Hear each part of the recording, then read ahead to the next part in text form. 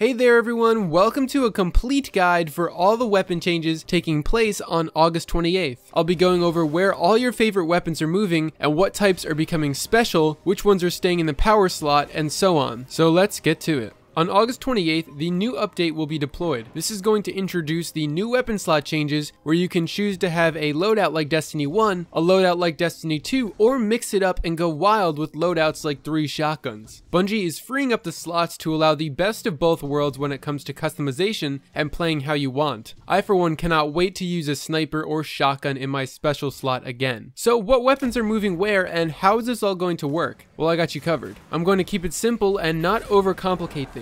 All you need to worry about is what weapons will be taking what kind of ammo, and that's really the only thing you need to know. Which weapons are going to take white bricks, which ones are going to take green bricks, and which ones are going to take purple bricks. Starting off with primary weapons. These are the weapons that will take white ammo bricks, aka kinetic ammo. Hand cannons, auto rifles, scout rifles, submachine guns, sidearms, pulse rifles, bows, mostly legendary, but this picture was all that I could get, and fighting lion. So now we're on to special weapons. These are weapons that take green ammo bricks or energy ammo. Shotguns, sniper rifles, fusion rifles, breech-loaded grenade launchers, trace rifles, a small selection of exotic bows, Merciless, Telesto, and the Prospector.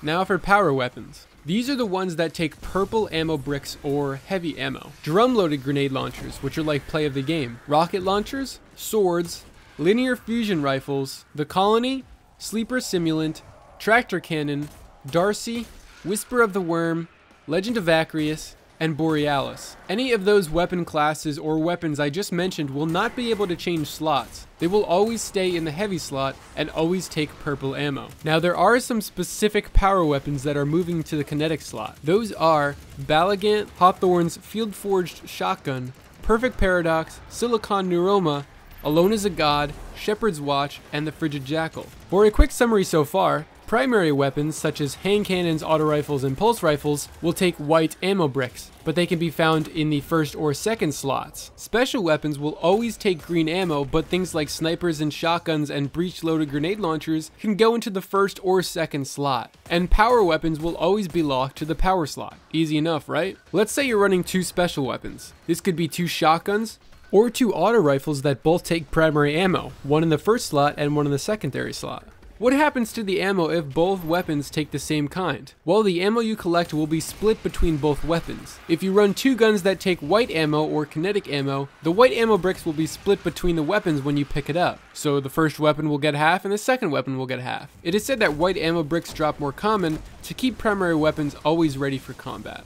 So judging by the way the ammo works in this new weapon slot system, it seems like the most efficient loadout will be choosing 1 gun of each different ammo type. Using 2 weapons of the same ammo type is going to mean you have a little less ammo to play with. If you want to be risky and run something like 3 shotguns, you could potentially pack some more power, but will also be limited on ammo. The Escalation Protocol Shotgun and Sniper are both being locked to solar damage, so regardless of what element you have on it now or try to put on these 2 weapons, they will be reverted back to solar damage when the update hits. That's all I have on weapon slots, but another important topic is our current weapons. How will they be affected when year 2 arrives, and what elements should you mod them? Recently, we've been getting conflicting reports on whether year 1 weapons will be able to accept year 2 mods. Originally, we were told yes, they can, but just earlier today, Josh Hamrick on Twitter replied to the question with a simple no. Year 1 weapons will not take new mods. So there you go. There is really no reason to hang on to any of your year 1 weapons other than for sentimental value. Don't get me wrong, things like Midnight Q and other great guns will still be somewhat viable in year 2, but year 2 weapons will have a huge advantage with their ability to both take year 2 mods and receive random rolls. With more perks, additional mod bonuses, and the ability to level them up to a Masterwork level of 10, year 2 weapons will be the only thing you'll want to use after a few weeks or even possibly days of Forsaken. It was confirmed year 1 weapons, if they are Masterworked already, will become level 5 Masterworks, and will be capped there forever. The level of Masterwork is tied to the bonus stat directly, so if you have leveled up a gun to level 10 Masterwork, then the bonus stat is increased by a full 10%. While year 1 weapons won't be able to receive new mods, year 1 armor will. So if you really like a gear set or a piece of gear you earned, you can attach the new year 2 mods to it, although you won't have the ability to get randomly rolled perks like year 2 armor will. So you'll still be at a bit of a disadvantage. You can also level up year 2 armor to a Masterwork level of 10, which is the way you'll get increased mobility, recovery, and resilience. Now what about the elements of your current weapons? What should you change each weapon to, or should you even change them at all? Well, there's actually a really handy post on Reddit that lists all of the current default weapon elements. Keep in mind this list is not 100% confirmed and was found through the API, so it's subject to change, but this post is 17 days old and there is still no comment about it, leaving us to assume this is the final list. Take a look at the list, and whichever weapons you have, make them the opposite of what it says they are on the list. That way you have a different element from what's being stored in the collection, so when you go to retrieve a gun from the collections, you'll be pulling out a different version than you already have. I did this on a few guns, but didn't go too crazy because again, year 2 weapons will really outshine year 1 stuff. Once you're done, dismantle the rest of your elemental mods and all of your legendary mods that you have, as Bungie confirmed it is safe to delete everything. In the recent This Week at Bungie, it was said the quantity of items you receive when you dismantle things now will stay the same. So since deleting a legendary mod now gives 1 mod component, it will stay that way in year 2. Unless you want to spend Forsaken deleting your mods, I would get all of it out of the way right now. Check in the description for the link to that post on Reddit. Essentially, it's safe to delete everything now. Weapons, armor, mods, shaders, everything. All of the following will be available from collections assuming you've collected them starting on the 4th.